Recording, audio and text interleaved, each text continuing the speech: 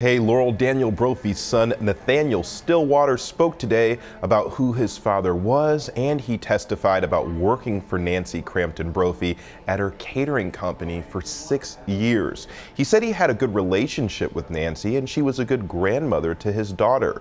Stillwater said after his father was killed, he was worried about Nancy's financial situation, so he offered her money, but she declined. He also said he was not aware that Nancy or her father had a gun until after his father's death. Stillwater said his dad never expressed interest in owning a gun. He said he did have a conversation with Nancy around 2016 about guns, but it was research for a book. Stillwater said he learned about his father's death after his grandmother called him.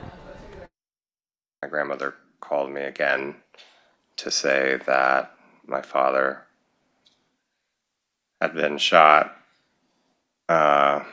Her words were, "Your sweet daddy." It was "your sweet daddy," which stands out in my mind because I'd never heard him referred to in that way before.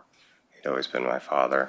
The state paints a picture of Nancy Brophy as a woman who lied to police about her whereabouts the day her husband died and stood to gain a significant amount of insurance money from Daniel Brophy's death. The defense says Nancy and Daniel were in love and had a great relationship, so she wouldn't have killed him.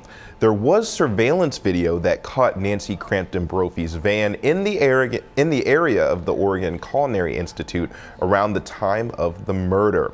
And I'll be staying on this trial, and it's expected to last for the next couple of weeks.